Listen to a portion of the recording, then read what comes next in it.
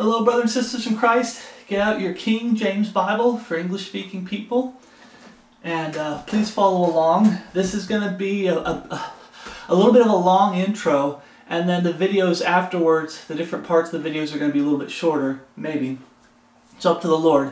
One thing I've noticed lately, brothers and sisters in Christ, is that brethren aren't really getting into Bible studies anymore. They prefer more, what I'm seeing with some of the ministries, they're going from preaching the Word, like the Bible says, preach the Word, be instant in season, out of season, reprove, rebuke, exhort with all long-suffering and doctrine. Instead of preaching the Word, they get into what's going on in the world and they start gossiping and drama, and they might use some scriptures every now and then, but they get into, this is how I feel, they're a talk show. They've turned the ministry into a talk show. They're a talk show. They're no longer preaching the Word, being instant in season, out of season. They're more of, this is how I feel, this is what I think, and this is my opinion. And everyone starts asking them their opinion and what they think, and instead of saying, what does the Word of God say? Thus saith the Lord. People are kind of straying from what the Word of God says. So God put this on my heart to do this quick study, and I know I might upset some of you. It's not my intention to upset anybody. My intention is to show the truth. And if the truth upsets, to get you back on the right path, then that's my whole hope. Brother, sister Christ, that's my whole hope. So we're starting this one because, are you a Bible believer? Oh, of course I am. Oh, of course I am. I'm going to be in here too, okay? I'm going to be kicking myself. I'm going to be kicking the brethren. And I'm going to be kicking a lot of men in ministry. And I want to warn you, be careful. The first thing that they always say is when you kick someone's sin, when you kick someone's wickedness, they always just jump straight to, oh, they're attacking me personally. How many of you have had that? When you say, hey, this is what the Word of God says, and you don't quite line up with the Word of God. How many of you had someone say, you're just attacking me personally? They take it personal. They don't take the correction to heart. They don't take God's Word, put it in their heart. They take it personally, and they start going off. Okay, a good example of that is when I can imagine when Paul, when he was talking to some of the married men, telling them and correcting them and saying, hey, be careful that you don't try to please your wife over pleasing God. I bet you some of them said, oh, he's just personally attacking me. No, he's correcting you. God comes first. There's nothing wrong with pleasing your wife as long as it doesn't go against the Word of God and doesn't go against God. And that God comes first. Jesus comes first. And the wives, you can please your husbands as long as it doesn't usurp the Word of God. In other words, in order to please your husband or wife, you have to displease God. That's when you're wrong. But I can see Paul telling them, hey, this is wrong and you need to make sure you're doing this. And they're like, oh, he's just personally attacking me. He's attacking me through my wife. Or he's attacking me through my husband. He's just personally attacking me. So please, okay, we are going to call out Peter Ruckman a little bit. But I remember Peter Ruckman used to say thin skin. Everyone's just so thin skin. No, it's just everyone is trying to use anything and everything as an excuse not to listen to correction. Not to take rebuke. Not to be reproved. They don't want it. They don't like to be corrected. They don't like it. If someone corrects me, I'll be honest with you. When I first get corrected, I'm like, I'm scared. Did I say something wrong? Did I say something wrong? And then there's some times where like I slipped up and said a wrong word once, or skipped a word, or said two words back to back and left out a word on accident. I didn't do it purposely. And they called me out big time. It's like, then there's some people who love to correct just to correct. And those are the people I don't like. I don't like people who love to correct just to correct, because they like to have that power of correction to correct people. But people who are sincere and honest and they do it with love, I love correction because I want to be lined up with the book. I don't want to make mistakes and be a false representative of Jesus Christ and His perfect written Word, the King James Bible. So one thing we talked about in another message was, another study was, is it the message that matters or the words of God that matters? Because another thing you'll get from people is, as well, when you call out mistakes of their lowercase g gods, the Bible calls it respecter of persons. The person they follow, they fall into the trap of worshiping that man. So that's another thing Paul says, respecter of persons. Oh no, he's trying to attack that man. I got to follow my guy that I follow, and he's personally attacking me through that man. No, Paul warns, be careful. God's not a respecter. Peter says God's not a respecter of persons. Paul says God's not a respecter of persons. Through the Old Testament, God's not a respecter of persons. Okay? But you'll see some people, they'll call them out, and they'll be like, I got to follow them. I got to follow them. No, you're supposed to be following this. And they take it as a personal attack. And you know one of the justification they give to defend the man that they're following? Well, it's the message that matters. You missed the point of the message. Right? I had a brother in Christ correct me, and I said, okay, you know what? You're 100% right. You're 100% right. I said something wrong. I slipped up. I took a word over here that I saw, and I was reading, and I was looking ahead, trying to think, okay, what am I going to say next? And I said both words at the same time, and I left out a word. Because I took the word here, copied and pasted it here in my head, so I was trying to look ahead. And I messed up the passage a little bit. Okay? And he corrected me. I said, yes, you're 100% right. I said it wrong. And one thing I put in there is I did say, hey, I hope this mistake didn't mess up the point I was trying to get across.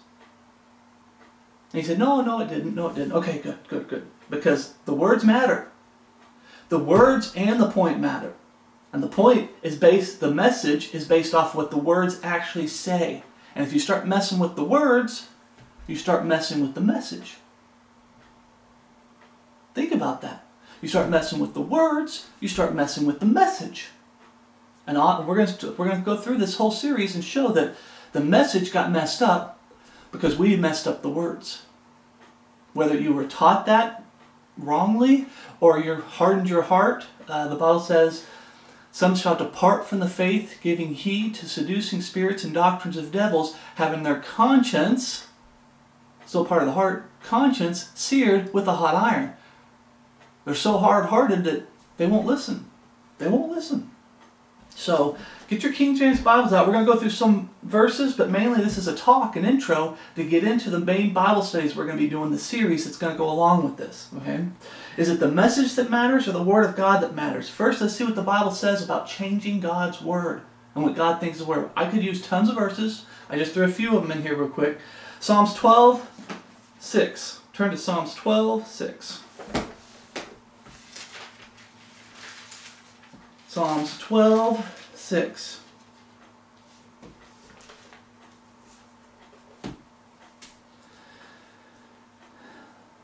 The words of the Lord are pure words, as silver tried in the furnace of earth, purified 7 times. And I've talked about this before. If you've ever watched the videos I have linked under the Christian movies, it's called Tares Among the Wheat. Okay, that series of videos, there's 3 of them, they're like 2 to 3 hours each. It's long, it takes time to go through. I make sure to go through them once a year minimum, because I want to be reminded how we got the Bible today, what the cost was, what people had to go through. Okay? But one thing that talks about in there is it talks about when God said, okay, the Greek is no longer the world language. Very few people can read Greek. Very few people can read Latin, but it was never done in Latin. The New Testament was never done in Latin. It was done in Greek. I watched that video, and I encourage you to watch it, brothers and sisters Christ, where it goes through and it shows if someone revised, it can be revised 100 times, but if it's still the same Bible, even though they've changed it, I don't count that. What I counted was every time it became a new Bible, they changed the name, it's something new, and they had to change, they got to the point where they had to change the name. There were 7 Bibles, and the 7th Bible was the King James Bible. Okay, you have the Geneva Bible before it. Then you had some other Bibles. Some only had the New Testament. I have some of them over there. But you count them. I counted them all up, and even they said, well, this one was revised 10 times. I don't count that as 10 Bibles, even though it is when they change it a lot. But when you watch it, when it got to the 7th Bible, it's like the King James Bible, it was done. It is finished. That's what this is talking about, that God's Word is pure words. Are we treating and handling God's Word as pure words? Are we treating them like they're just like man's words? Are we handling... Brothers, there's a difference. There's a difference. Are we handling it like it's God's word, pure, perfect? Or are we handling it like it's a man's words? We can change it, we can add to it, we can subtract from it, we can correct it, we can improve on it. Turn to Psalms 119, 105. Turn to Psalms 119, 105. This is King David. Thy word is a lamp unto my feet and a light unto my path. Brothers and sisters in Christ, are we treating and handling the word like it's what guides us, it's our foundation of how we live? How we talk, how we live, how we give praise to God, how we honor God, how we do good works that line. That's why I always say. I always say it. Are you doing good works that line up with Scripture? Or are you doing good works that line up with man? God or man? God or man? That's what it's always going to come down to, brothers and sisters in Christ, as we talk this. God's way, man's way. God's words, man's words. God's truth, man's truth. I always have to do that because man's truth always, the world's truth, and mankind tends to go against God's truth. There's absolute truth, and then there's man's truth, what you want to believe. What is absolutely true? You have to believe the truth because you're into absolute truth, or you just want to believe any truth. Remember Pontius Pilate. What is truth? What is truth? Okay. Psalms 119, 11. Go back to Psalms 119. We're in that. It's the longest psalm. 119, 11.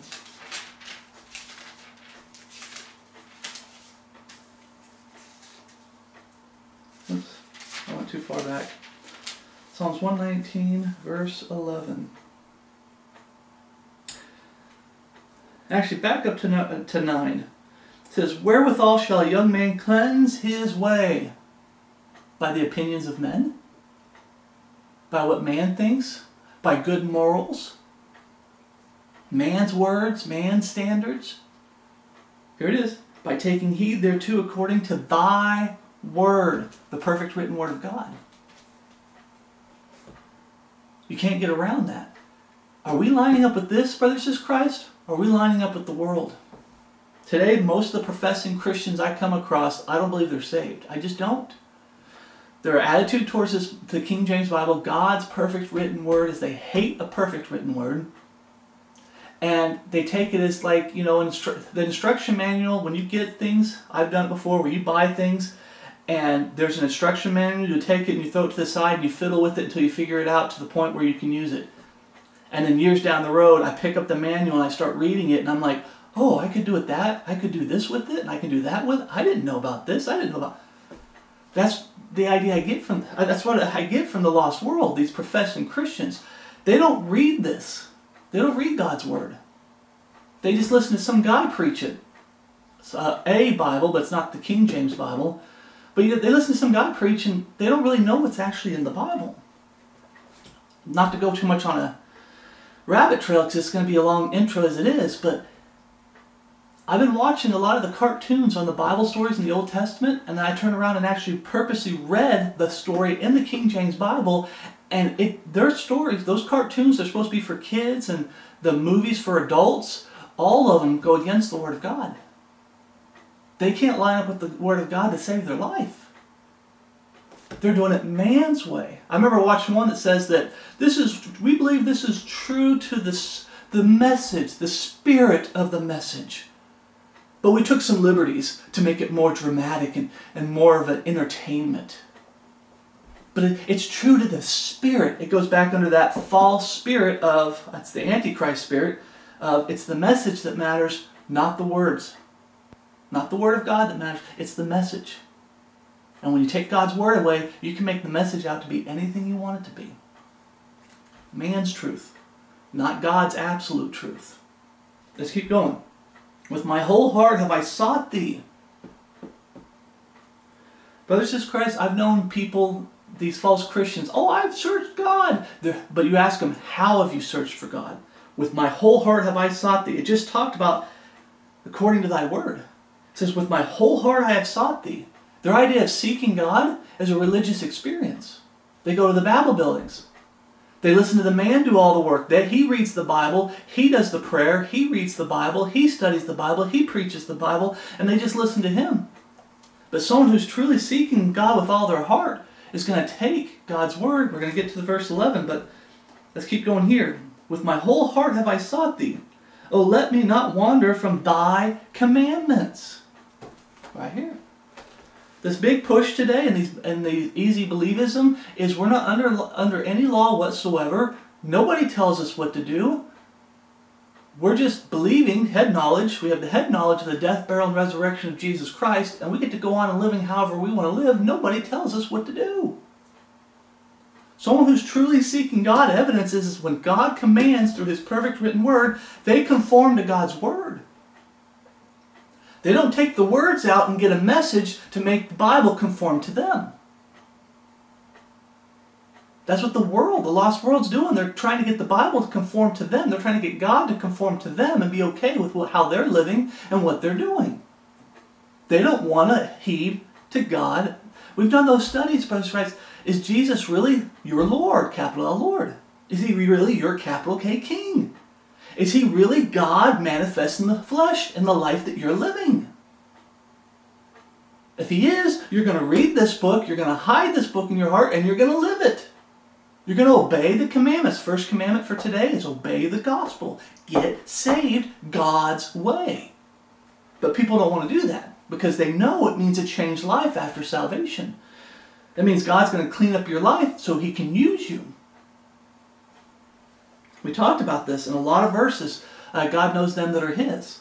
In God's house, there's not only vessels of gold and silver, but wood and earth. Some to honor, some to dishonor. The honor is the gold and silver. The dishonor is the wood and earth. All right? And the next verse, it says, if you get these things, I don't have the next verse memorized, but it talked about if you get these things out, talking about sin, let them that name the name of Christ depart from iniquity. That's sin, iniquity.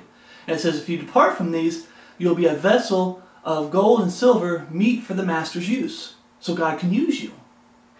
God doesn't want to save someone and just watch them rot away. He wants to use you after he saves you. And he can only use somebody who's hiding God's word in their heart, sanctifying their life, and setting themselves apart from the world. Right? As a good example. I remember I always talked about that. As a good example. God can use you as a good example. God can use you as a bad example. But with my whole heart have I sought thee. Verse 11. Thy word have I hid in my heart. How do you seek God with all your heart? Thy word have I hid in my heart, that I might not sin against thee. Blessed art thou, O Lord. Teach me thy statutes. This is how you seek the Lord with all your heart. And you're going to find out that a lot of times people are not seeking the Lord with all their heart. They've been deceived into just like a religious experience, a flesh experience, getting on a flesh high. Emotions. Okay? That's not seeking God. You see it in these Bible buildings. Truly seeking God is taking God's word as it is without changing it in any way, shape, or form, as it is, and hiding it in your heart and living it. That's truly seeking God. It's the words that matter, not the message. The message is always going to come from the words. So if the words are right, the message will be right. If the words are wrong, if they change the words so they can push whatever message they want, and you see that a lot, they'll tweak, they'll mess with the Word of God so they can get apart the message that they want to give. Okay? I've seen that with a lot of people. They start out with, and I've done it before, where I've told you guys, I've done a study where this is the point I want to get across, this has to be absolute truth, and by the time I got done with the study, I was 100% wrong. Why? Because this told me I was wrong. This is the final authority. Okay? The Word of God is the final authority.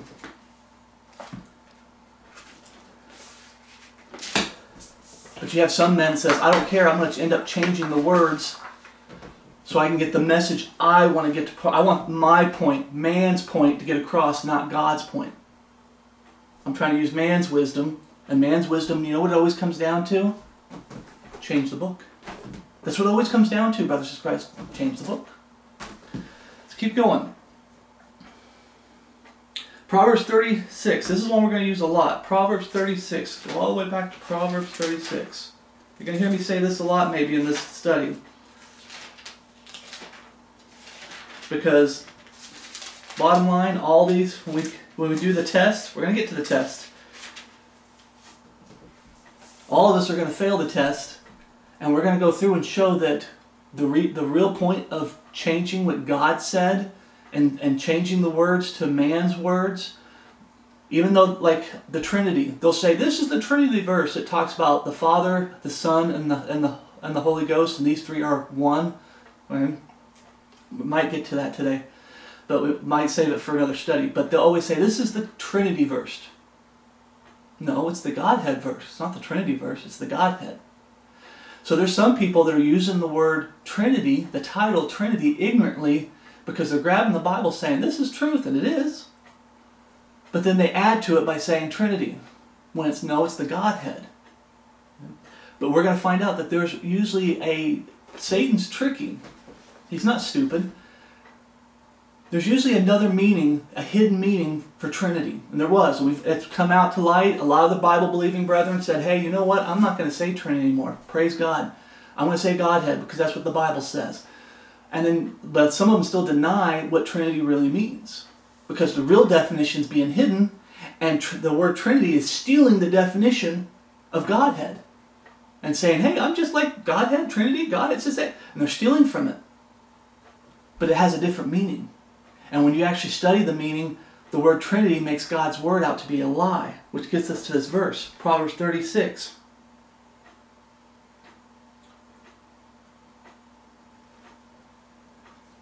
I lost it. I went too far back. Proverbs 36. Add thou not unto his words, lest he reprove thee, and thou be found a liar. Add that not to his word. This study, when we go into each individual video, we're going to go through different words that have been added to God's word, and it seems harmless. It just seems totally harmless. But when we actually do the study, we're going to realize it's meant to take away from God's word.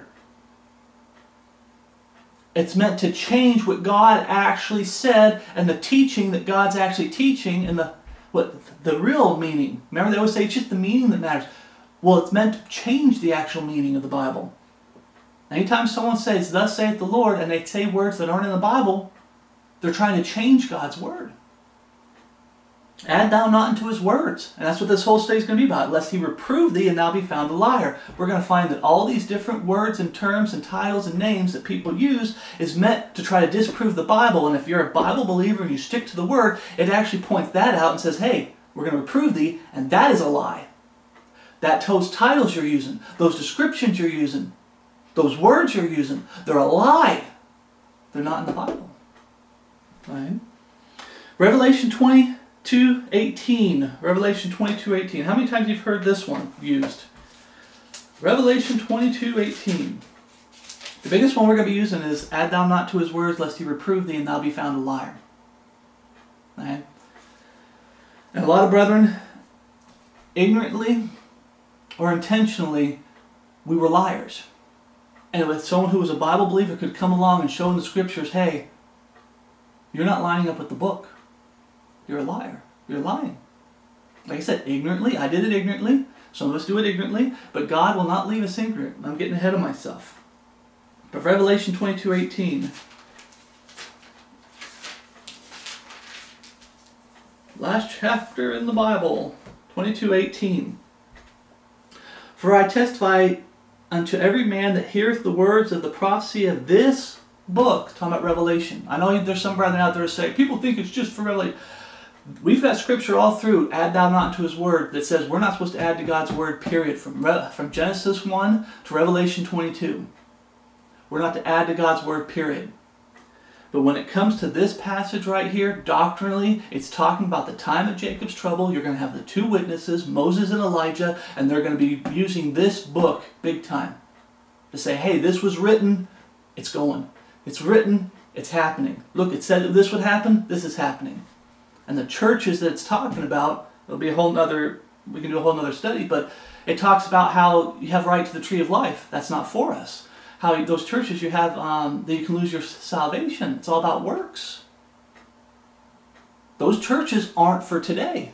There's a lot of instruction in righteousness. We can learn from those 7 churches, but they're not for today.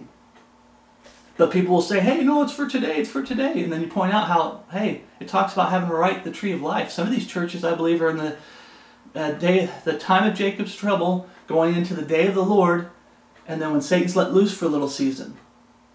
And you've got to make it through the whole, all 3, they try to make it out to be 3 different time periods, but all these 3 different dispensations, if you really want to split it up into 3 minor dispensations, but it's all one dispensation when we get into some of our studies, when it talks about the kingdom of heaven is often a reference to both the time of Jacob's trouble, going into the 1,000-year reign of Jesus Christ, and after the 1,000-year reign when Satan's let loose for a season. He's let loose for a little while. It's all one, part of the kingdom of heaven. Sometimes the kingdom of heaven, when Jesus is preaching, he's talking about the time of Jacob's trouble. Sometimes he's talking about the 1,000-year reign. Sometimes he's talking about when Satan gets let loose for a little while in the end. But the whole point is that this is doctrinally for the time of Jacob's trouble. This book. Okay? And it talks about the different dispensations, but this book is for the people going through the time of Jacob's trouble. To show them, hey, God was right. Let's keep reading here. The words of prophecy of this book. If any man shall add unto these, God shall add unto him the plagues that are written in this book. Now stop. Is that happening right now? Anybody who always says, oh, that's for today. There are lots of people out there that are putting out Bible perversions. There's a lot of preachers, I call them the preachers of servants of Satan, okay, ministers that transform into the ministers of righteousness. Remember, Satan transforms himself into an angel of light. For no marvel that his ministers shall also be transformed into the ministers of righteousness, whose end shall be according to their works. They're going to be judged on their works, not the faith of Jesus Christ, because they don't have faith, they have head knowledge. Right? But they like to transform themselves into the ministers of righteousness. They're doing that today. Are the plagues that are in this book upon them? No. Can they repent and get saved today? Absolutely. Absolutely. But in that time of Jacob's trouble, that's where this applies. If any man shall add unto these things, God shall add unto him the plagues that are written in the book. And if any man shall take away from the words of this book, of this prophecy, God shall take away his part out of the book of life. In other words, you'll lose salvation. You're guaranteed to go to hell. Is that for today? No, because any of these Bible perversions can get saved. Any of these preachers that have been misled and using Bible perversions, they can get saved. In fact, I know a lot of brethren that got saved. I think 33rd book, you listen to his testimony, and he was using a lot of different Bible perversions before he got to the King James Bible. God slowly got him around, taught him this is wrong, okay, I'm going to grab this book. That book's wrong. And when he finally came to the King James Bible, that's it. That's God's perfect written word. Is he guaranteed to go to hell because he used Bible perversions that added to and subtracted from God's word in the book of Revelation? No. So this isn't for today. But in that time of Jacob's trouble, I believe it applies. People say you take the mark and you worship the beast. That's one way to lose salvation. You know another way to lose it? Or you can't lose it. We've learned this. Forgive me, I got to correct my words. You have to endure to the end to be saved. And the things you can have to make it to the end is you have to make it to your death, because people are going to be beheaded in the time of Jacob's trouble. But one of the things you have to avoid doing is taking the mark and worshiping the beast. Another thing you've got to avoid doing is adding to God's word and subtracting from God's word when it comes to the book of Revelation. Trying to deceive people. Oh, we're not really going through the time of Jacob's trouble. Oh, we can go through the time of Jacob's trouble, but you're sealed. Remember, you're sealed. That's not for the time of Jacob's trouble. But they're deceiving people. They're adding to this book and subtracting from this book. God shall take away his part out of the book of life, and out of the holy city, and from the things which are written in this book. Now, for instruction in righteousness, that's how serious it is to add to God's word. In that time period, you add to God's word, you failed. It's all about works and faith. They both go hand in hand. That's why in James it says, faith without works is being dead alone. It's not faith, just faith in the time of Jacob's trouble. And true faith is backed by good works that line up with the Bible. Fruit. The Bible says, by their fruit you shall know them. Those who truly got saved, true faith is backed by good works that line up with the Bible. But I wanted to throw that last verse in there just to say, hey, be careful. It's good to use that for instruction in righteousness, to say this is how serious God takes adding to His Word and subtracting from His Word. Today, we're under what's called the time of the Gentiles, where salvation's gone out into the world, and anybody can get saved as long as you're breathing. Remember what Jesus said, I didn't come to seek and destroy, but to save that which is lost. Today it's about getting saved. And that time of Jacob's trouble, it's about enduring. It's about enduring to the end. We don't have to endure to the end to get saved. And then shall you be saved. Today, we get saved the moment we come to God broken. Remember, repentance. Repentance. Sorrow, godly sorrow that worketh repentance to salvation. Having sorrow in your heart for your personal sins and the cost of sin. You're going to hell, and you deserve to go to hell for sinning against Almighty God, Creator of heaven and earth. You have to have true sorrow in your heart for sinning against God. That's true biblical repentance. Don't let anybody lie to you about it. Oh, repentance going from unbelief to belief. Once again, it's not the words of God that matter. It's just the message. And that's how they're able to deceive people, when they change the words of God into a lie. You repent. You believe in the finished work of Jesus Christ. It's down here. It's not just head knowledge. You're not just trying to be part of a Babel building or a club or trying to satisfy family and friends that keep hounding you. It's down here. And it only becomes down here if you repent, because sorrow starts down here. Sorrow is what leads to true belief in the heart. With the heart, man believeth unto righteousness. Then with the mouth, confession is made unto salvation. Anybody that takes prayer out of salvation, you confess both your repentance and your belief in prayer, and then you ask God to save you. Whosoever shall call upon the name of the Lord shall be saved. That's God's way. But today you have men, I believe, servants of Satan, that are trying to take away God's way of salvation because they're not saved and they don't want anybody else to get truly saved. They're servants of Satan. They don't want anybody to get saved. They don't want to change their life. They're not sorry for their sins. They love their sins. They use good morals. They try to use good morals. But once again, is it about good morals? Or is it about what the Word of God says? What man says is right and wrong? Or what God says is right and wrong? That's all morals are, is what mankind says is right and wrong. This is what God says is right and wrong. King James Bible. Okay. I wanted to read some scripture because I almost didn't want to leave scripture out of this completely. But brothers in Christ, the Bible is very clear. We're not to add to it. We're not to subtract from it. And this is what is our foundation. This is our standard. This is what we hide in our heart and we live. But brothers in Christ, Satan is always infiltrating. He's always trying to sneak in and destroy anything that's good. He's trying to destroy this. How does he try to destroy it? He puts out tons of Bible perversions. He puts out, and we're going to get into it a little bit, he puts out the disease of yea hath God said among the Bible believers. And we're going to do a test to see if you have that disease of yea hath God said. But before we get into it, there's a couple things I want to talk about. In 1979, they came out with the philosophy. I remember saying this. It's in Tares Among the Wheat. There's a three-part series. Mystery, something Babylon. But there's 3 videos. I can't think of all 3 of them right now. But they talk about this in there. In 1979, the year I was born, they came out with the philosophy that it is not the words that matter, but the message. And that's when they started putting out some Bible versions. But that's when the Bible versions really shot through the roof. They had a few, and everyone wanted the King James Bible. They didn't want the Bible versions. They wanted nothing to do with it. Why? Because they were taught to fear God. This is God's perfect written word. We don't add to it. We don't subtract from it. Then what came out?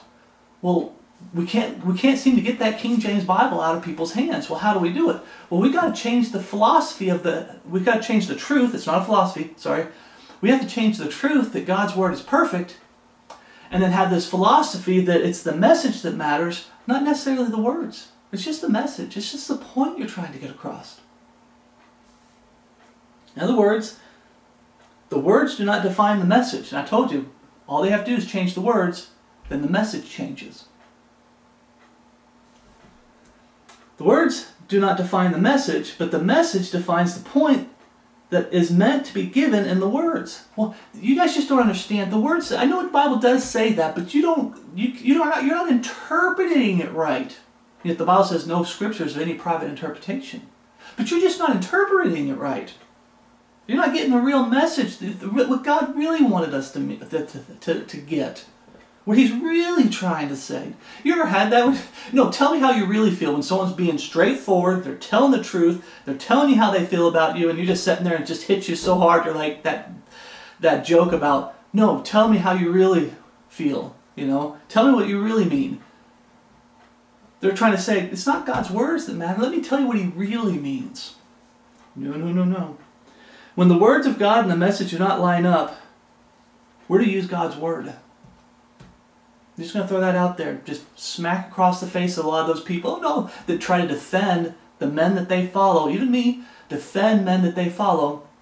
And when they're wrong, and they always come back, well, what's the message that matters? I'm going to slap you spiritually across the face. How dare you say that?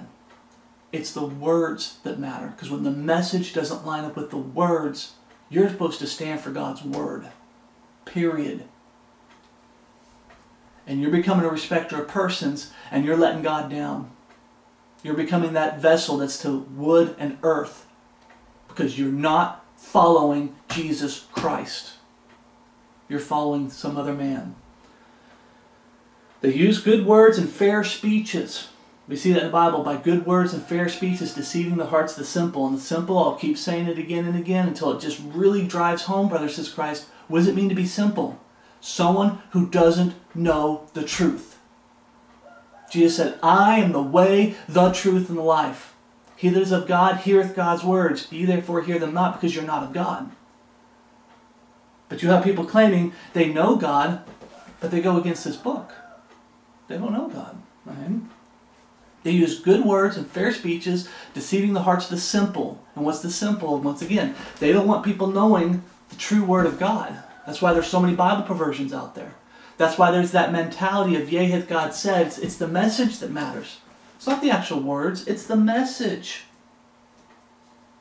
They use good words and fair speeches to get the listener to get off the message. Get on the message and forsake God's word. Whatever message is being preached. And oftentimes when you have people that go away from the Bible, that message is wrong. It's false. It'll have some truth in it. Remember how Satan works? Remember when he was tempting Jesus in the wilderness? He spoke half truth, half lie. And because he snuck half lie in it, it all became a lie. And Jesus had to correct him. This is what the Word of God actually says. This is what the Word of God actually says. And when Jesus corrected him, God, the Father, manifested in the flesh, He didn't add to God's Word. He didn't subtract from God's Word. Satan did. That's that philosophy of the message is more important than the words of God. Yea, hath God said. A better rendering would be, I can improve on God's word. Okay, what are men doing? Some ignorantly based on the tradition of men. So I want to point this out there. Some of us, I was one of them, that you can be ignorant, brothers and sisters Christ. You can be ignorant. You're adding to God's word ignorantly because that's how you were taught. In these, I've been to a Bible college for a year. Okay? They indoctrinate. They get you to think and start doing things the ways contrary to the Bible when it comes to how you read the Bible and study the Bible. You're to believe it as it is. But in these Bible buildings, they work hard to desensitize you and saying that, yea, hath God said. No, we can use words that aren't in the Bible, and we can say things that aren't in the Bible. It's the message that matters. But how does God think of someone who tries to use the excuse ignorant? Oh, I did it ignorantly, Lord. Forgive me, Lord. I just did it ignorantly. But God will not leave you ignorant. Romans 1:13. Romans 1:13. Now I would not have you ignorant, brethren. Well, that was just that one instance. Romans 11:25. For I would not, brethren, that ye should be ignorant of this mystery, lest ye should be wise in your own conceits. Okay, this is just two instances.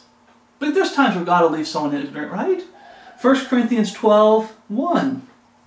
Now concerning spiritual gifts, brethren, I would not have you ignorant. 2 Corinthians 1:8.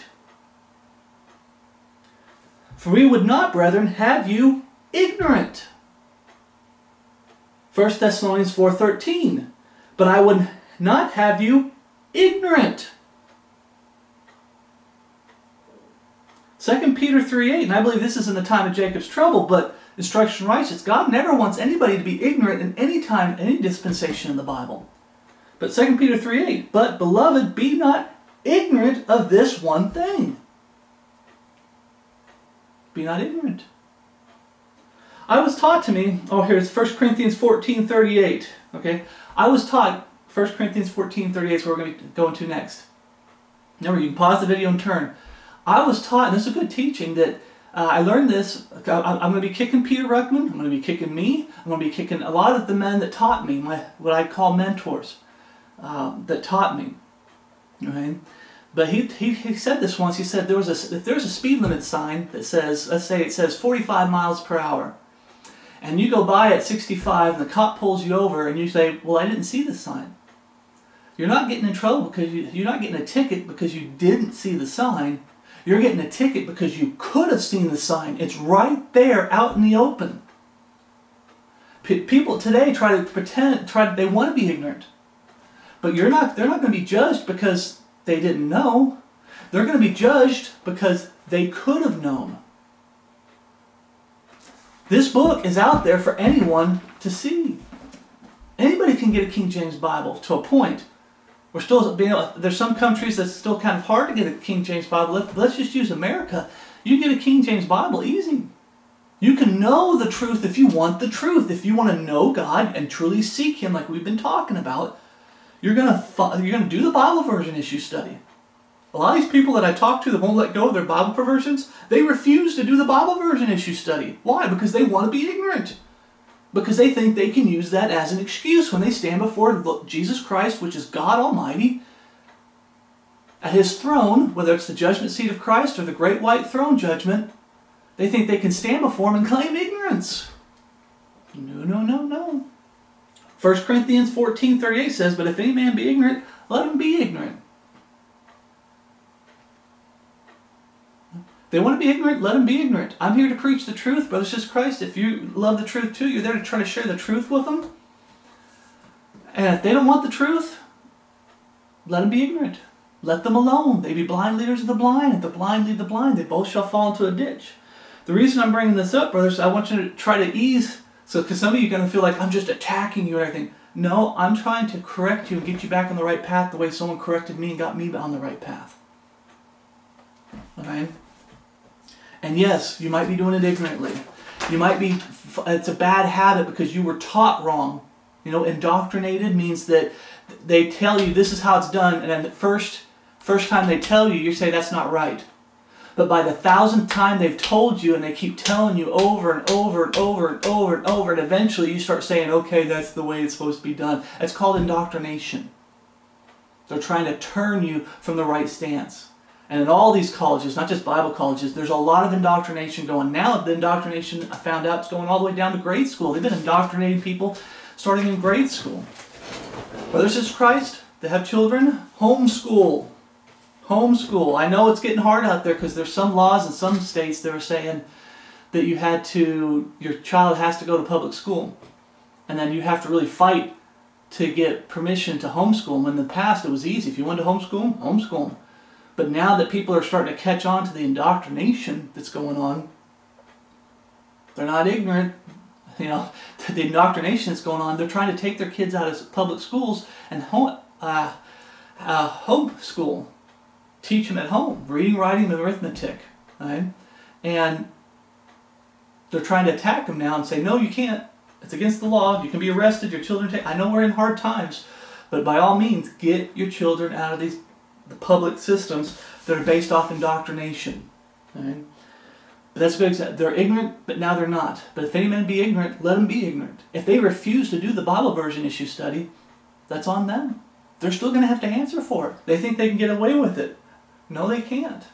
Right? Be not deceived. God is not mocked. Whatever they sow, that shall they also reap. Action. They could have sowed studying the Bible version issue, coming to the King James Bible, getting it, believing it, hiding it in their heart and living it, sowing. Whatever they sow, that shall ye also reap. Their end is going to be according to their works. Yeah. God's not mocked. 2 Corinthians 4:2. 2 Corinthians 4:2. But have renounced the hidden things of dishonesty, not walking in craftiness, nor handling the word of God deceitfully, but by manifestation of the truth, commending ourselves to every man's conscience in the sight of God. Every man's conscience in the sight of God. Turn to 2 Peter 3:16. So you have men that handle the word of God deceitfully. Like I already saw, one way is they'll say half-truths. They'll quote some things, and then they'll add. And they smash them together like it's all in the Bible when it's not.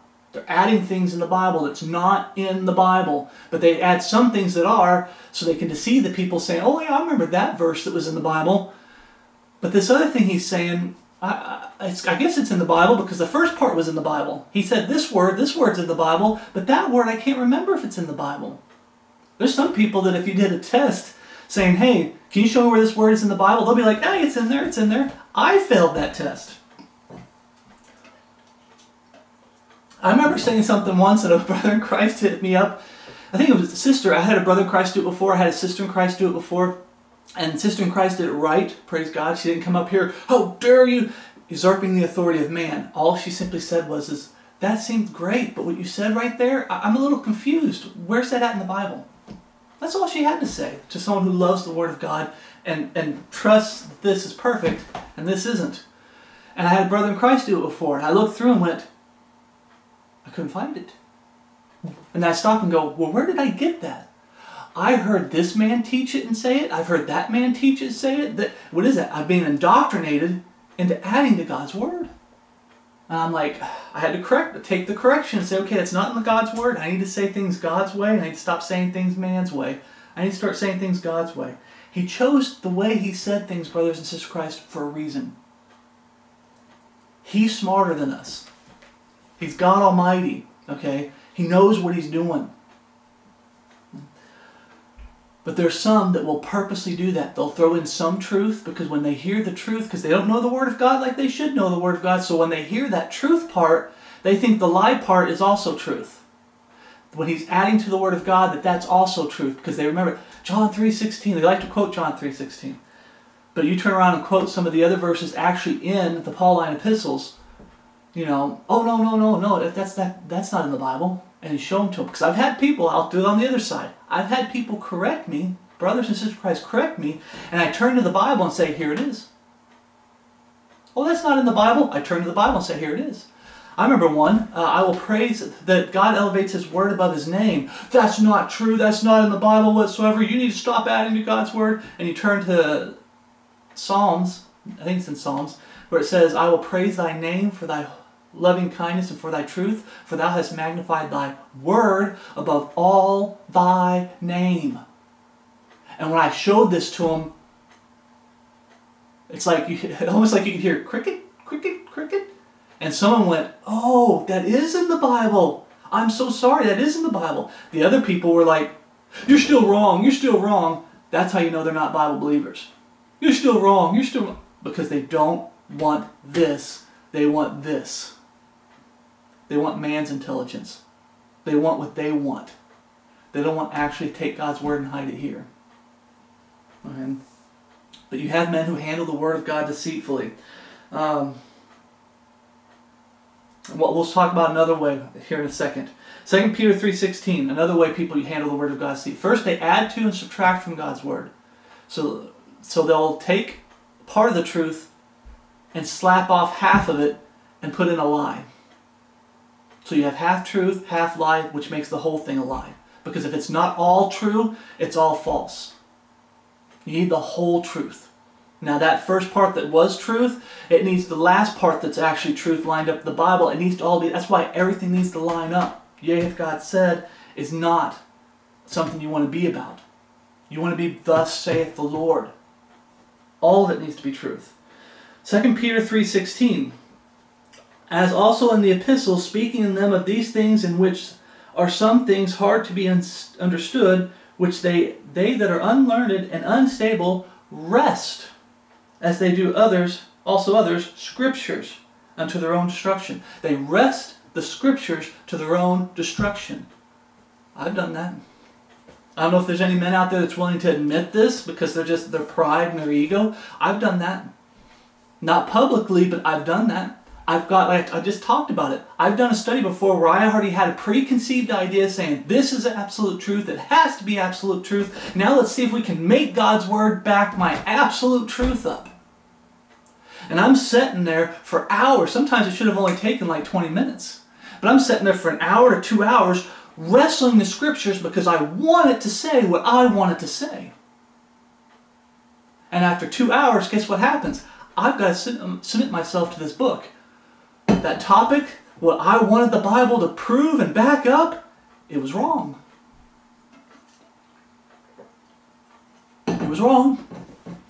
But there's some men that are so prideful that they'll go ahead and wrest the scriptures and put it into a study knowing that the Bible doesn't back up what they're saying.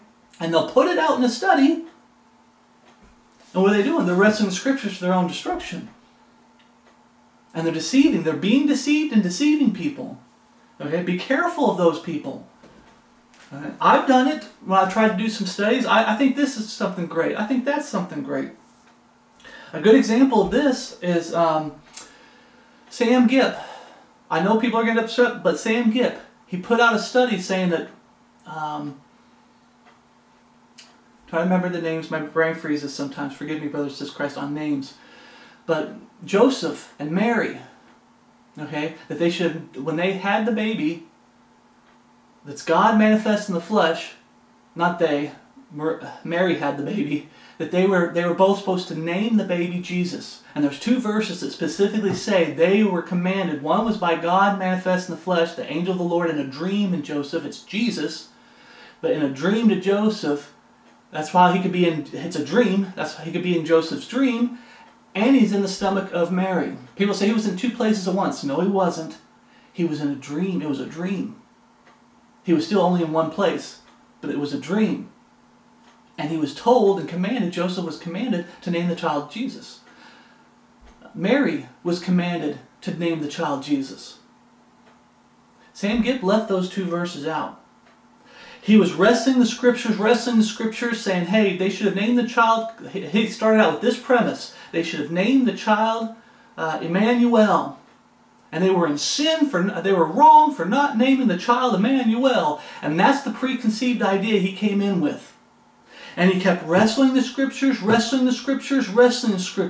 trying to make it prove what he wanted it to prove.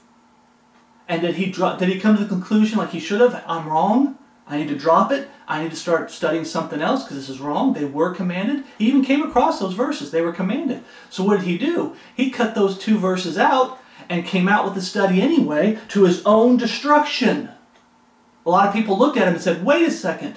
That's not true. You just lied. And you know the people that defended him? You know what their number 1 defense was on all of it? I read the comments. This was a few years ago. I read the comments and everything, and it's like, you know what their number 1 defense of this, of Sam Gipp? And I believe Sam Gipp's saved, but he's indoctrinated. Okay, he's indoctrinated, and we're going to find out he's indoctrinated and diseased with, yea, hath God said, a better rendering would be. But the thing is, their number 1 way of defending the man was, it was the message that mattered. Not the words of God, just the message. It's the point. You're missing the point he was trying to get across. His point was that he should have been named Emmanuel when he already had that title. But he was supposed to be named Emmanuel. That was his point. And he was wrong, 100%. Now, he might have come out down the road, I don't know. He might have come out and repented. I'm just using it as an example, okay, of someone who wrestles the scriptures to their own destruction. Another example, I used this on a brother in Christ recently, that his wife has turned him against the Word of God when it comes to the order of authority, and his wife's the one that wants to really be in charge, but she tries to act so innocent behind the scenes. But she's the one that really wants to be in charge.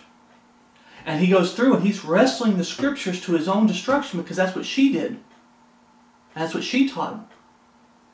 And this brother in Christ said, before we got into it, he said, before he got married, he believed as I do. Well, no, I believe what the Bible says.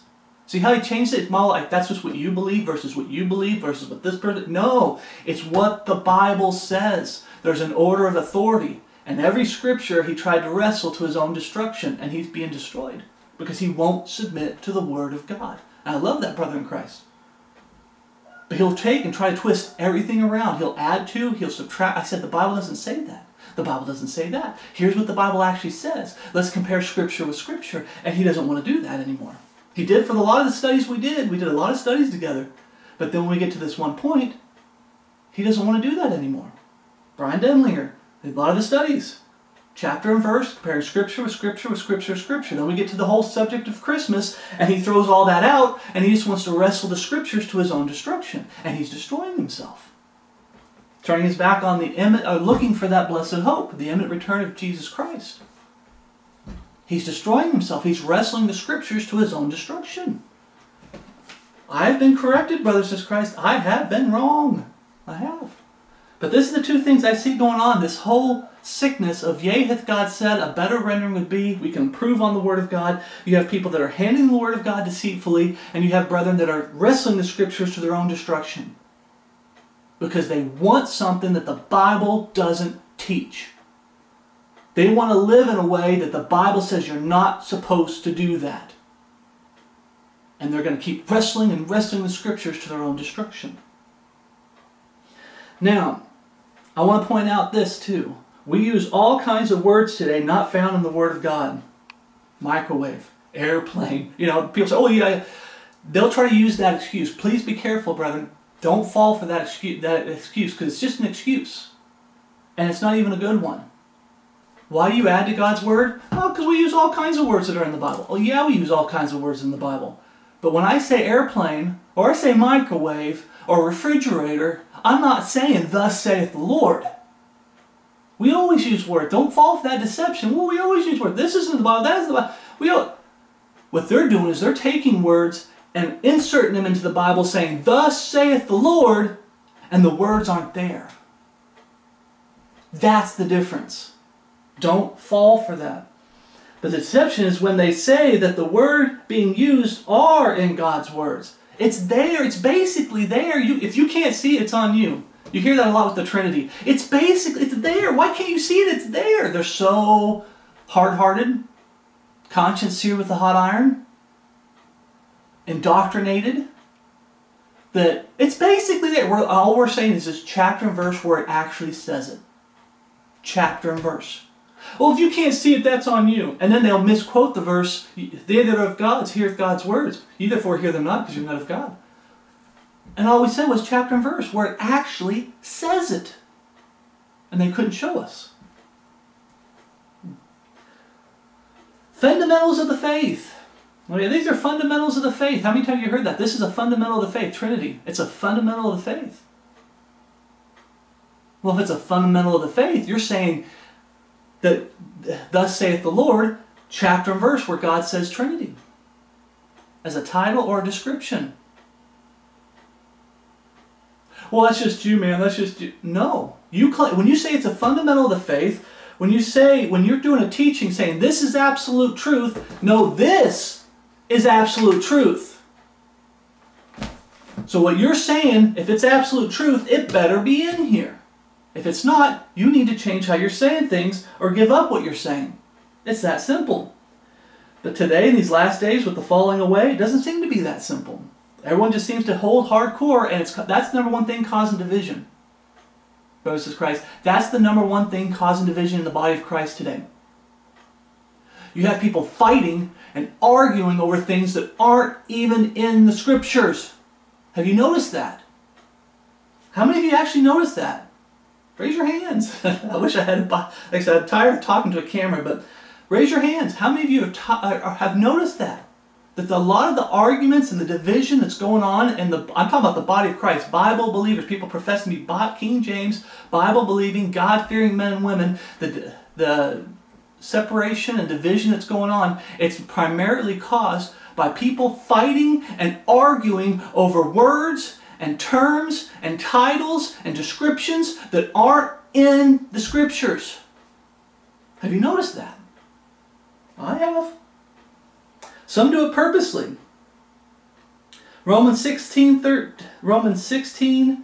Verse 17 says, "Now I beseech you, brethren, mark them which cause division and offenses contrary to the doctrines which ye have learned, and avoid them. For they that are such serve not our Lord Jesus Christ, but their own bellies, and by good words and fair speeches deceive the hearts of the simple. While others do it ignorantly, being spoiled." Colossians 2:8, "Beware lest any man spoil you through philosophy and vain deceit, after the traditions of men, after the rudiments of the world, and not after Christ." Some are doing it intentionally, they're servants of Satan. Some do it ignorantly because they've been spoiled. I use the word indoctrination, but the Bible word, it's a good word to use, is they're spoiled. You ever heard that saying, the spoiled little brat? Some of those men in ministry are spoiled little brats. They're spoiled. They're hard-hearted. They won't give up what the world says for what God says. Doing things the world's way for doing things God's way. They won't do it. Right? But like we discussed, God will not leave you ignorant. If you're truly saved and born again, God's going to show you the truth. They just reject it. You come across, I don't know of one person that hasn't been told about the Bible version issue when it comes to the lost world. There's some that they're still trying to hide it, but they can know. I started trying to tell some of my neighbors that are in the easy believism and using Bible perversions, these Babel buildings, and I tried to talk to them about the Bible version issue, and they shut me down real quick. Why? Because they want to be ignorant. But God will not leave you ignorant. If you're truly seeking truth, God will show you the truth.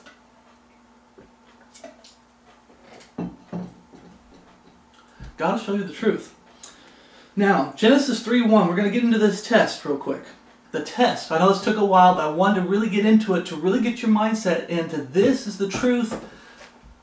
And there's a war going on out there, brothers and sisters. There's a war out there fighting. We all know this. There's a war out there fighting for this truth. The King James Bible is God's perfect written word. But do you know the one place where the war is being neglected? Here. There's a war out there about God's truth, but there's also a war here in the body of Christ when it comes to God's truth. There isn't a disease that's spreading through the body of Christ that's attacking, that we have brethren that I love and I know that are saved. I'm one of them. I'm not saying I love myself that you love me, but I'm one of the brothers of Christ. I'm trying to lump myself in with everybody. We've all made these mistakes. We've all been guilty of having this disease of yea hath God said. Okay? And we forget that the war is here first, then out there. It starts here, brothers and sisters Christ, but a lot of us are neglecting here to be focused on there. And I know men in ministry that are neglecting this and focusing on out there, and this is falling apart. You know who you are. Okay? Because you're too busy fighting out there that you're not fighting the war that's here. You're letting things in because you're not being sober and being vigilant when it comes to your personal walk with the Lord. You're too busy being sober and vigilant about everyone else's walk and what's going on in the world. Okay? So I did this for me. Genesis 3:1 started out with me talking to the Lord about me.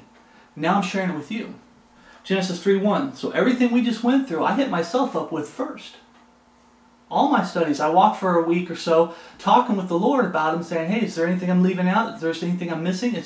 Am I lining up with this? Am I failing you in this, Lord? Before I try to exhort the brethren, Lord, can you exhort me and encourage me? Do I line up with what we're talking about? Right. Genesis 3:1. Now the serpent was more subtle than any beast of the field which the Lord God hath made, and had said unto the woman, Yea, hath God said, Ye shall not eat of every tree of the garden. Yea, hath God said. A better rendering would be. I want to throw that part in there. I'm not adding to God's word. That's yea, hath God said says you're questioning what God says. And today one of the biggest things that people are falling in the trap of is a better rendering would be. Oh yeah, God was right in what he said, but I can improve on it. Okay? So you guys ready for the test? Here's the test to see if you have the yea, hath God said disease. Let me ask you, how many of you guys believe in the Trinity? I know we already talked about this. How many believe that? There was a time where I believed in the Trinity. I actually believed in the Godhead, but I was using Trinity. Okay? God in three persons. That was me at one time. How many of you believe in God in three persons? Okay? God the Son, God the Holy Spirit. I was guilty. I was guilty. I'm going to throw it out there. I was guilty. How many use the word church age? They believe in the church age. I know some of you are like, wait. Church age. Just go with me on this and be honest. I did. The Great Tribulation for that 70-year time period. It's the title of the Great Tribulation. How many of you have heard so many people say the church age? They keep saying the Great Tribulation. I did. Rapture. Are you looking forward to the rapture? How many here are looking forward to the rapture? How many believe in the rapture? Raise your hand.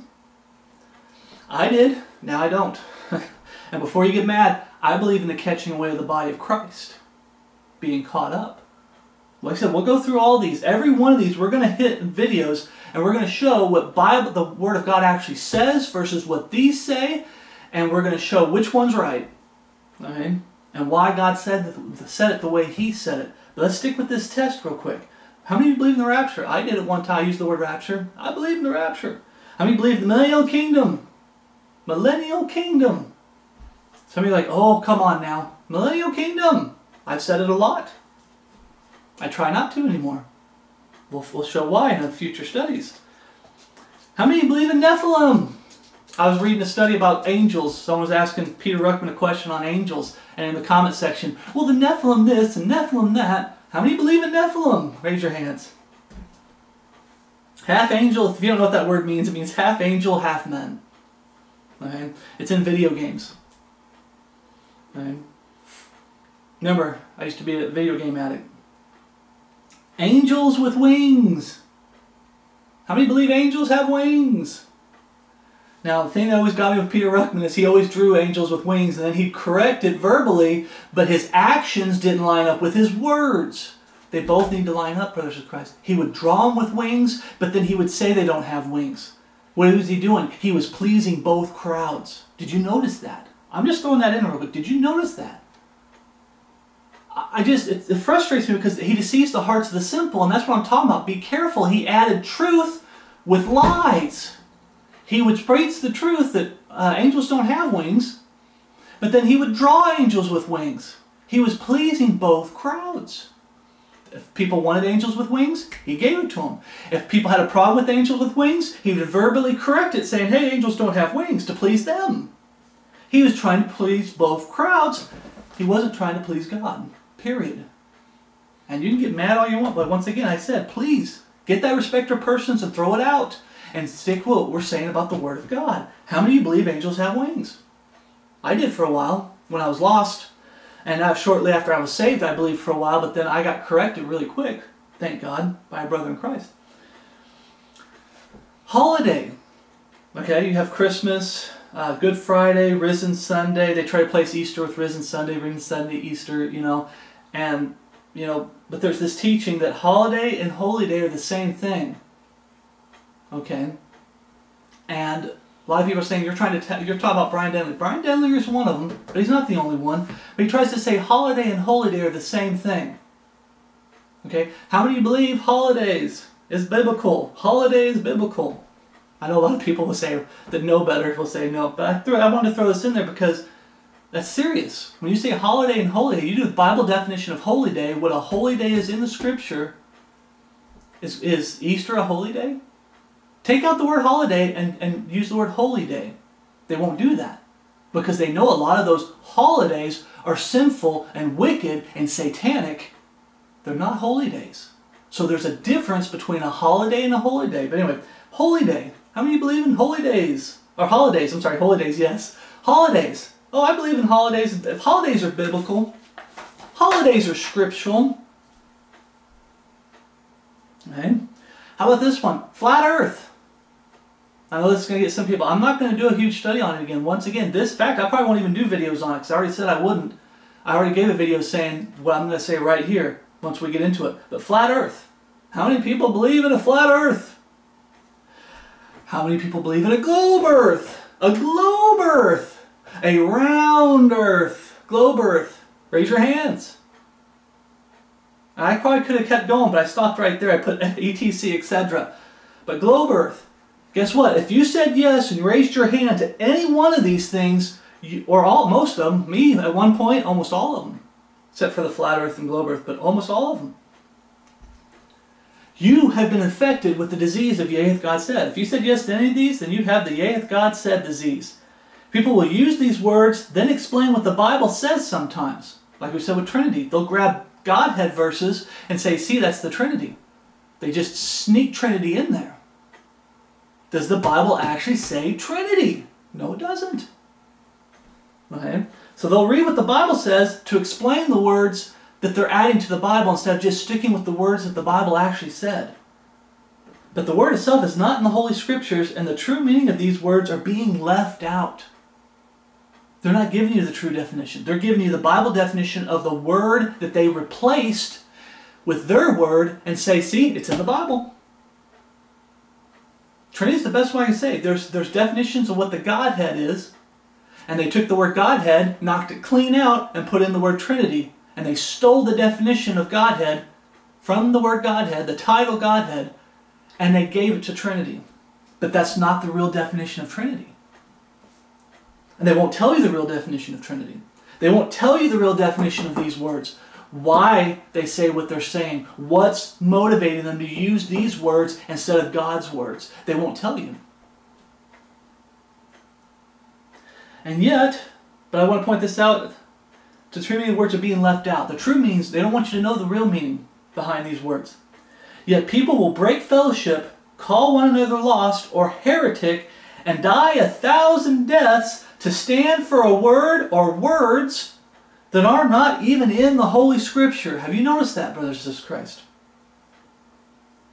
And the words they're using have a different meaning than the words that the Bible actually does say, and people are breaking fellowship over this. That's all Satan's plan. He's indoctrinating people with the yea hath God said. A better rendering would be. And I'm not going to leave you like just ignorant, brothers and sisters in Christ. Let's go through those same words again. But I'm just going to say what God said, just to say, hey, this should be enough to get you to get those words out of your vocabulary when it comes to saying, yea hath God said. When you say this is absolute truth, this is major doctrine, this is fundamentals of the faith, you need to get these words out of your vocabulary and use the words that God chose. Trinity. God never said Trinity. God's not a Trinity. God the Father is the one true God. 1 Corinthians 8:6. There's only but one capital G, God the Father. And God the Father is in Jesus Christ. I'm in the Father and the Father is in me. If you don't believe me, believe me for the work's sake. Before Abraham was, I am. No man can take him out of my hand. No man can take him out of my Father's hand. I and my Father are one. Body and soul are connected. They are one. Jesus is God, the Father, manifest in the flesh. He is God, the Father. But they take that out.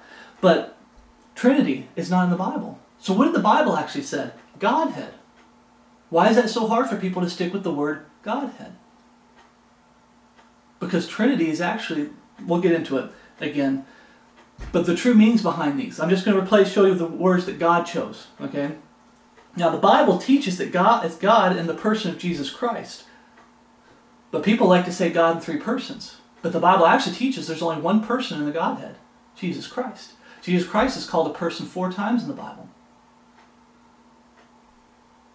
God the Father is never called a person. The Holy Spirit is never called a person. The Spirit of God is never called a person. Only Jesus Christ. He, Jesus, through Jesus Christ, is the Godhead. Only in Him is the manifestation of the Godhead bodily. He's the whole Godhead in one. You have to be Jesus Christ. I mean, it's Jesus Christ that is a person of the Godhead. But that's what the Bible teaches. It actually uses the word person for Jesus Christ. But it never uses the person for God, the Father. Never uses person for the Holy Spirit. Be careful, because some will try to use good words and fair speeches. Oh, but it says he or she. And it says that for animals. It says that for wisdom. You know, for traits. Just because it needs to actually say person. And that's what you need to hit them up with. Where does it say God the Father is a person? And where does it say the Holy Spirit is a person? It has to say both are persons for it to be God in 3 persons. Because I remember there's a 4th verse that they try to steal from Jesus Christ being called a person, and they try to give it to God the Father, but they admit nowhere in Scripture does it say the Holy Spirit is a person. Nowhere. So that still proves saying God in 3 persons is wrong. It's wrong. But the Bible says it's God in the person of Jesus Christ. Jesus Christ is the only one called a person in the Bible. Jesus is called the Son of God. Not God the Son. Son of God. So why are they changing it? We've done studies on this. But we'll do it again because we've got to keep it fresh in our hearts. He's called Son of God, only begotten Son. No, John 3:16, for God so loved the world that he gave his only begotten Son. Son of God, begotten Son, born of, derived from, God manifest in the flesh. Okay?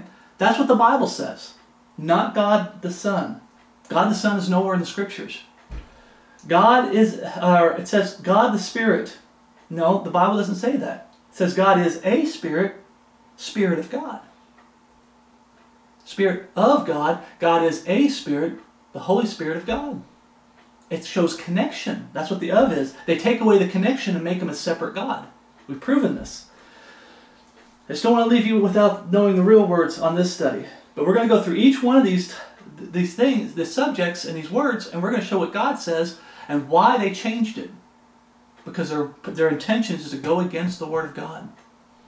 Ignorantly or willingly. Remember that? Ignorantly or willingly. You might be doing it ignorantly. I said these things ignorantly.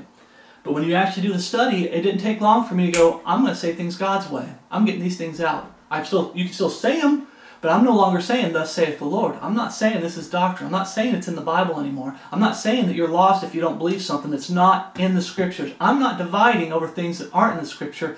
I'm losing fellowship with brethren because I'm standing for what the Bible actually says. And they're not. Okay, here's the one people say, church age. Well, what's wrong with that? Church age is nowhere in the Scriptures. You know what the Bible actually calls this time period from the death of Jesus Christ to the catching away of the body of Christ? He calls the time period the time of the time of the Gentiles. I almost jumped ahead a little bit. The time of the Gentiles. So only Gentiles can get saved? No. Like I said, we'll do Scripture to back a lot of this stuff up. But no, what it's saying is salvation, when Jesus was here preaching the kingdom of heaven is only for the Jews. That's a gospel that John the Baptist started preaching, then Jesus took it up and started preaching it, that you had to repent and believe that he is the Son of the living God. For thou art the Christ, the Son of the living God. When he asked Peter, who do you say that I am? Thou art the Christ, the Son of the living God. They had to do water baptism to cleanse themselves, like washing themselves on the outside, and believe that their King is here. But that gospel of salvation was just for the Jewish people. And after Jesus' death, burial, and resurrection, salvation went out to the world.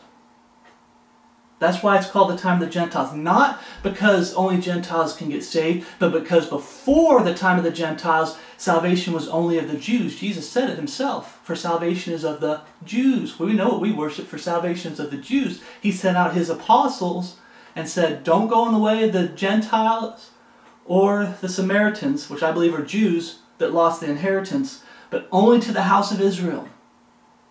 Why is it called the time of the Gentiles? Because salvation went out to the world. Anybody can get saved now. That's why it's called that. But that's what the Bible calls it. How many of you have ever heard it called that? I never did, until God showed it to me. I've always said church age, but that's not in the Bible. The Great Tribulation. What does the Bible actually say? It calls it the time of Jacob's trouble. That's one title for it. Daniel's 70th week is the other title. 70th week. Every week represents 7 years. And that 70th week hasn't happened yet. So it's called Daniel's 70th week and the time of Jacob's trouble. It's never called the Great Tribulation. Never. In those days there shall be great tribulation. It's a description. But it was never, that time period is not called the Great Tribulation. But I can get ahead of myself a little bit and tell you why they call it the Great Tribulation. Is they take out the fact that that God goes back to dealing with the Jewish people. That the time of Jacob's trouble is primarily about God turning back to the Jews and getting things set up for his 1,000-year reign. He goes back to preaching the kingdom of heaven along with the kingdom of God. That spiritual kingdom that we have today the kingdom of heaven comes back. They've got to be preaching both. Works and faith in the time of Jacob's trouble. And it's for about the Jews. It's not about the body of Christ. The bride of Christ. We're not here. But how do you deceive people into believing that we're here? You take those away and you say, the Great Tribulation. You change what the Bible says so you can preach a message that you want to preach. It's the time of Jacob's trouble, Daniel's 70th week. Now I've heard brethren say that, but they predominantly say the Great Tribulation. That's not in there. Rapture. People, we've done study on this, we'll do it again. Blessed hope, day of Christ. Those are two things that when we get caught up, the catching away of the body of Christ before the time of Jacob's trouble. I call it the pre-time of Jacob's trouble, catching away the body of Christ. But it's actually called the blessed hope, the day of Christ. That's what the Bible calls it. Okay? It's not called rapture. Okay? Catching away, the Bible says we will be caught up. Okay?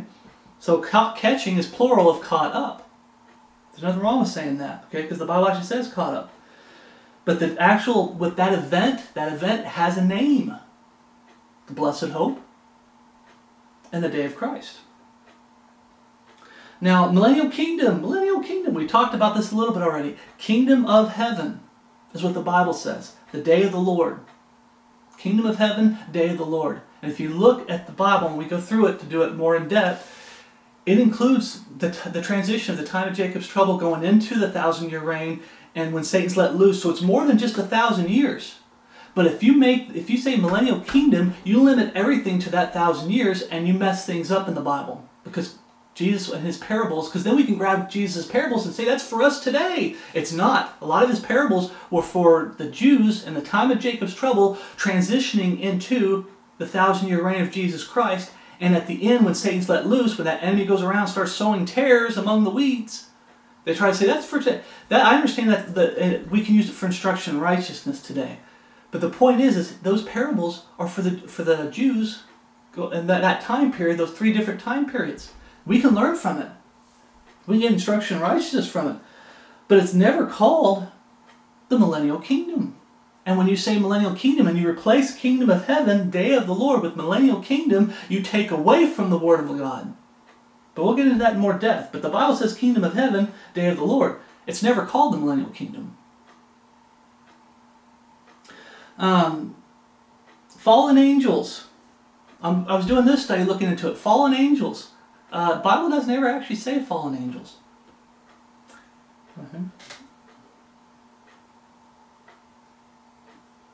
Just doesn't. Now, there's mighty men of renown when it talks about...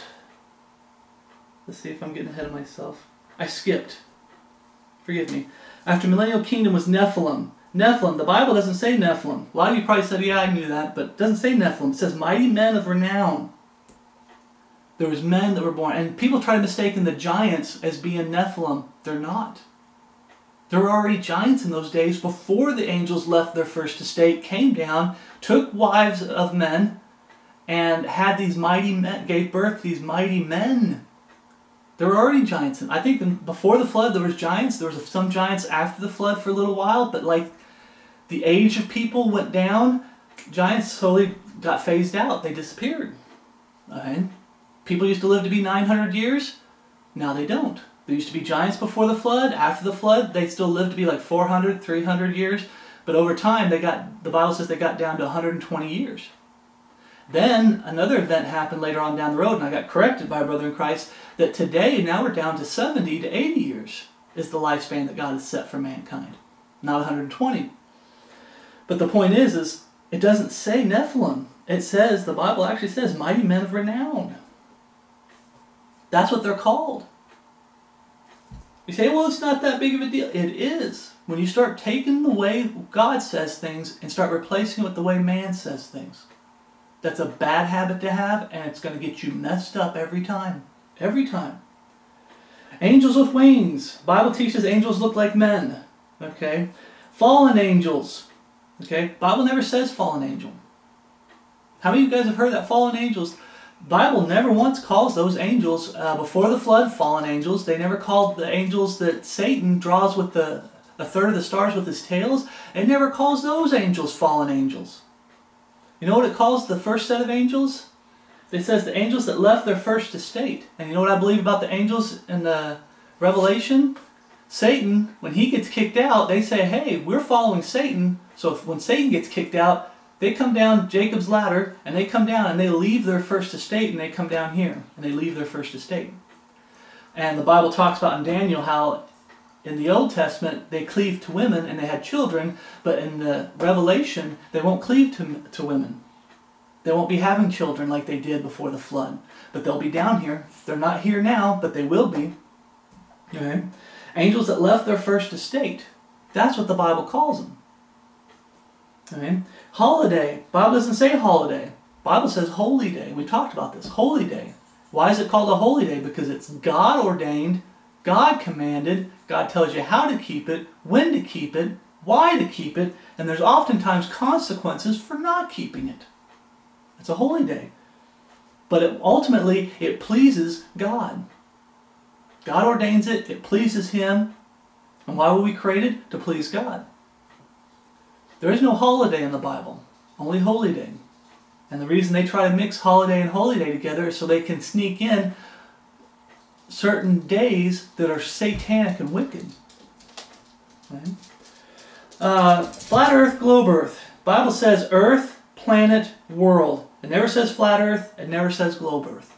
Yet people are fighting back and forth like little children, okay, that are ignorant.